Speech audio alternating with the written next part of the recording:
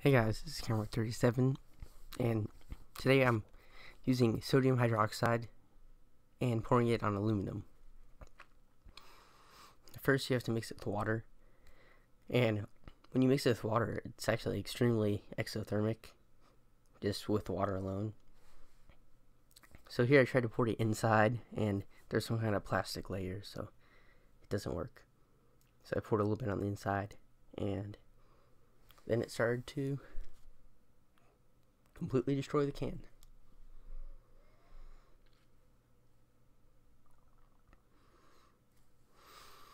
So this reaction does make hydrogen gas and aluminum sodium aluminate. I think it also makes aluminum oxide, but I'm not sure.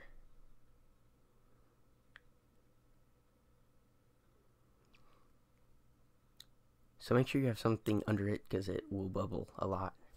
It might overflow. It almost did here, but not quite.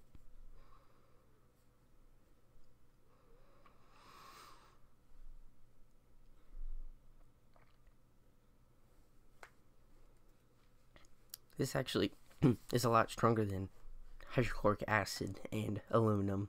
It's way faster, and the reaction happens way quicker. They both make the same gas when they react, but not the same solids. I'm not sure what hydrochloric acid and aluminum makes when it comes to solids. But for this, it makes sodium aluminate. Here's some information about it. You can pause it if you want. It's too much to leave on at once, so.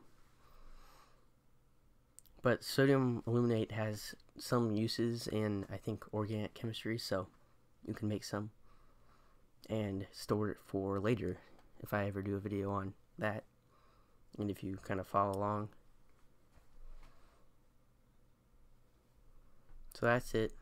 You can see what it did. It left the plastic, so please comment, rate, and subscribe.